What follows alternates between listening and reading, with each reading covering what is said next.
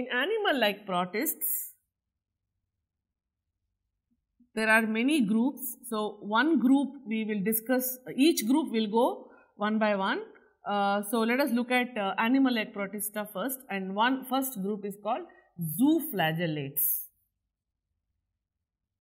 Again, this classification is based on their locomotory structures. Based on the locomotory structures, animal like protists are divided into separate groups. One group is called as zooflagellate, sometimes they call it as mastigophora.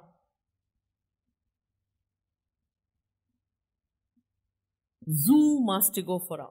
So, these animals, if you look at it, as the name indicates, right, they have flagella and they are heterotrophs, which means they have this holozoic type of nutrition. And the best example for zooflagellate is, I am sure you would have heard about this organism called Trypanosoma. Trypanosoma gambians.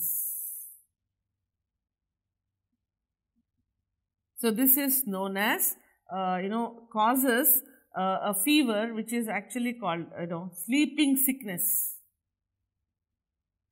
Very commonly heard in African countries, sleeping sickness. And what they have found, this Trypanosoma gambians, you can see there, in the picture, the second one, which is, having a flagellum and also in between the RBC. So, that is actually Trypanosoma. So, what it does is, it causes a kind of coma, because of the reason, the sickness is called sleeping sickness. Sometimes they call it as Gambian fever. And this Trypanosoma is transmitted via a fly, which is known as tsetse fly.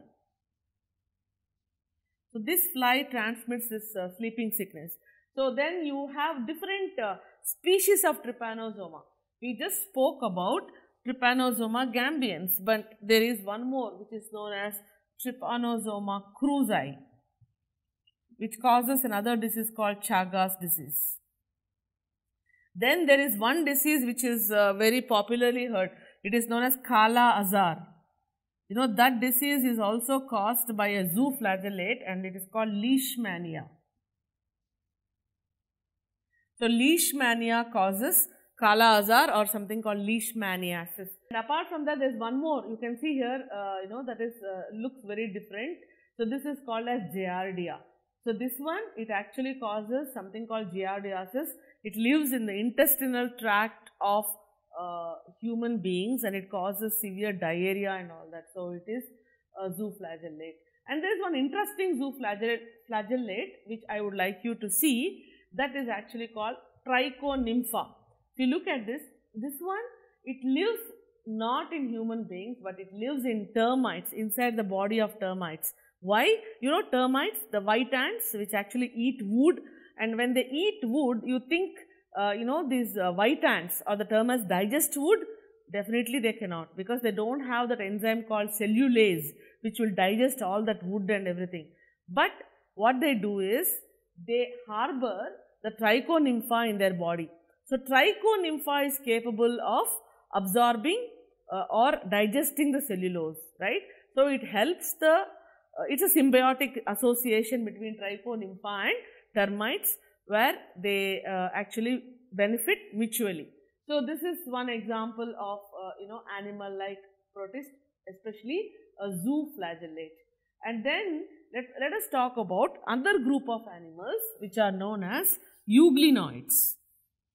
Initially, euglenoids were under plant like protist, but then they found out that most of these euglenoids, euglena is a very good example,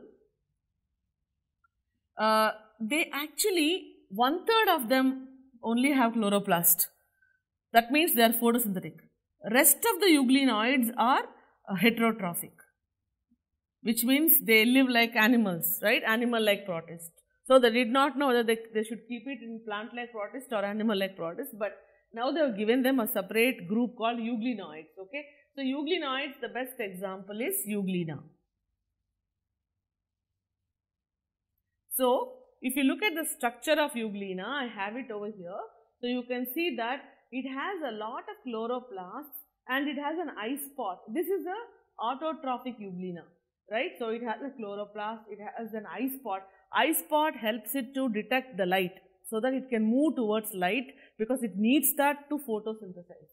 And then it has, contractile vacuole. Contractile vacuoles help to for osmoregulation, regulation of water content. And it has one large flagellum and a very small flagellum.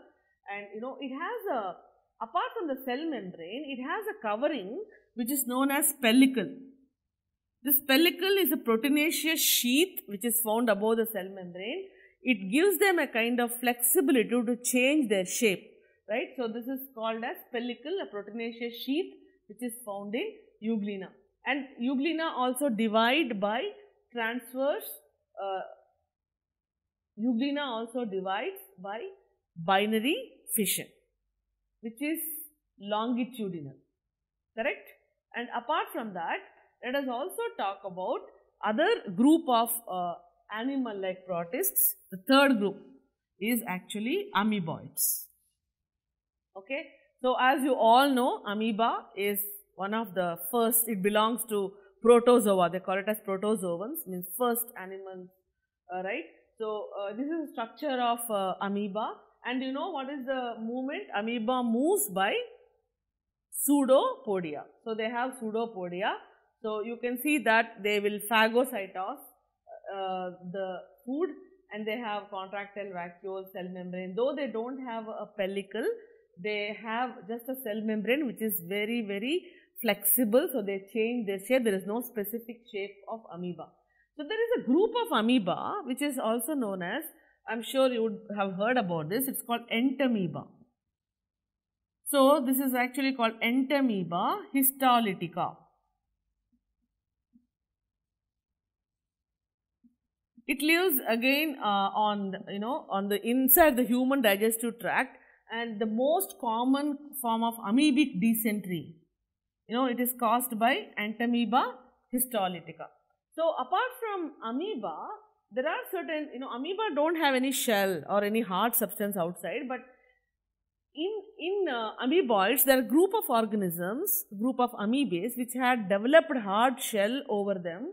They are basically called as foraminiferans.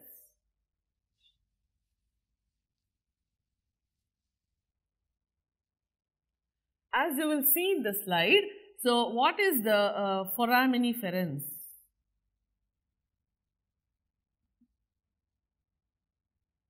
So foraminiferans are actually made up of, they are again found in the sea, they belong to the zooplankton, and you will see that in foraminiferans they have a hard shell which is beautifully sculpted, and it has a lot of pores in it. From the pores, lot of pseudopodia project. So it looks, as you can see in the picture, like sun rays coming out. They are nothing but the pseudopodia projecting out, and the shell is made up of calcium carbonate. That is the shell which is made up of. In fact, they accumulate, dead foraminiferans accumulate and they form cliffs which are known as white cliffs, as you can see next. So it is responsible for the formation of white cliffs, correct? And also other group of amoeboids are called as radiolarians. So radiolarians is actually, they are made up of, the shell is not made of calcium carbonate, it's more of silica based shell, and they are also having pseudopodia which actually project out from the shell, not from inside. So radiolarians are also abundant on the in the sea. So this foraminiferans and radiolarians deposit, their dead bodies get deposited, the dead shells get deposited, and they are used as, when the people look for oil deposits in the sea, actually these deposits of foraminiferans and radiolarians tell them that is a place where you can find oil. So there are indicators that oil deposits are there, might be there around that, because they never get over years together they get piled up there without getting destroyed. So this is the importance of foraminiferans and radiolarians. One is they will form white cliffs, and they are indicators of oil deposits in the ocean, and they are the major planktonic organisms, right? And apart from that, we will also look for another group of animal like protists, which are known as ciliates. As the name indicates, the organ of locomotion here is cilia, right? So they have many cilia. For example, the best example you all know is paramecium. Paramecium, slipper shaped animalcule, they call it as, it looks like a slipper. So this one, no, paramecium is that's the cell which shows highest degree of specialization. If you look at this, it has two nuclei. One is called bigger nucleus called macronucleus, then it has a smaller nucleus called micronucleus. So micronucleus helps in reproduction, whereas macronucleus is mainly meant for other characters, vegetative characters. And then it has a cell mouth, you can see that, and it has a buccal cavity kind of thing, right? The cell mouth is called cytostome, where the food actually enters only through that, okay? And then once it enters, there is a beautiful contractile vacuole there. Can you see that? So the contractile vacuole keeps roaming, and it keeps helps the organism to regulate osmotic pressure. So apart from that, it also has pellicle, which will make it flexible, and then it has also has a cell anal pore through which, or it's called cytopyge, through which the food goes out. So this one shows highest degree, and you will see that inside the paramecium, they have a group small things called trichocysts are found. Trichocysts. So whenever the paramecium is agitated, these trichocysts are like small like this. So they just open up and release one thread which might have some kind of barbs or sticky things, sticky barbs at the end.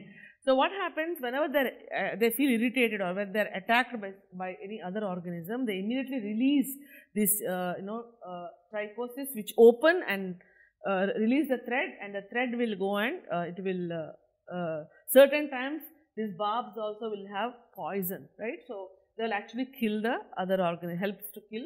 So it is trichocysts are main organs of defense and also for capturing prey, because it will bind the prey and it will kill the prey.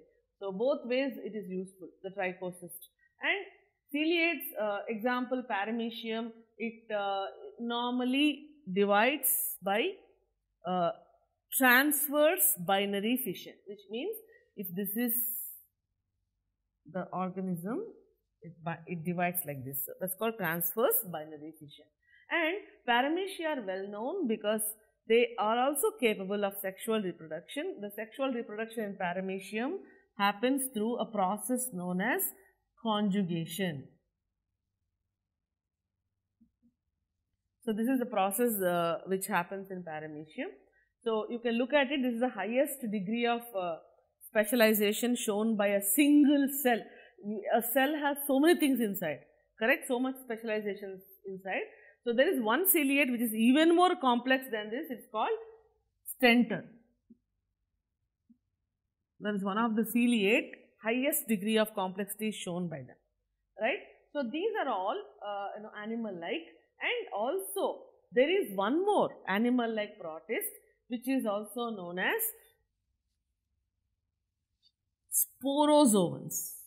Okay, that is the name given to that group, sporozoans. So what are these sporozoans?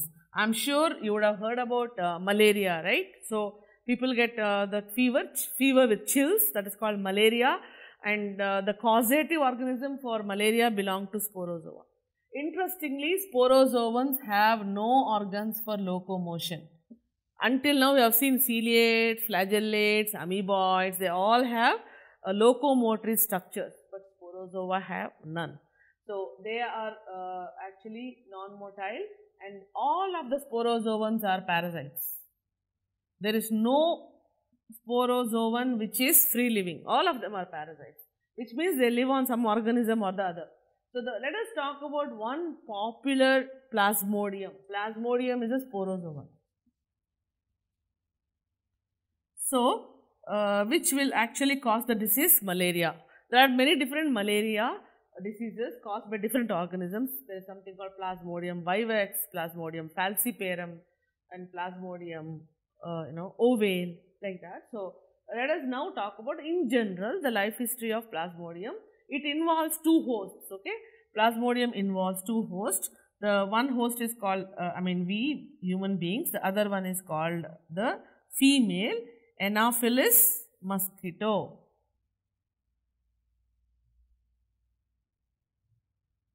So, female Anopheles mosquito acts as the primary host. So, what decides whether the host is primary or secondary?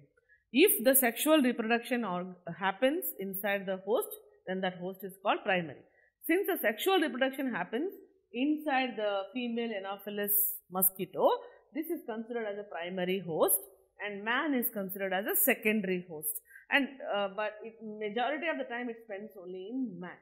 And if you look at it, when the mosquito which is infected actually bites a human being, what happens is it through the saliva, these plasmodia enter in the form of sporozoids. They are called as sporozoids. So, they enter into the blood, and from the blood they reach liver. Liver is the place where they get stored and they get divided to form many more plasmodia, right. So, as it goes there in the hepatic cell, the liver cell is called hepatic cell. So, there it divides and then it gets converted to something called as merozoite. So, these merozoites now enter the bloodstream and they enter into RBC, erythrocyte. Once they enter into the RBC, they become something called tropozoites. So, what are tropozoites? Tropozoites are nothing but feeding.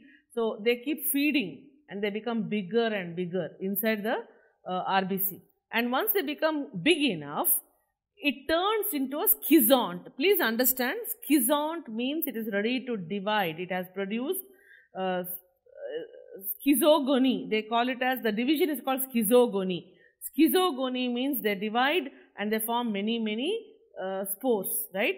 So, that is called as schizogony. So, this has become schizont, which means it is ready to divide. It divides and it produces a lot of other cells which actually they turn into something called gametocytes, right. So, these gametocytes will be released when the erythrocyte is ruptured.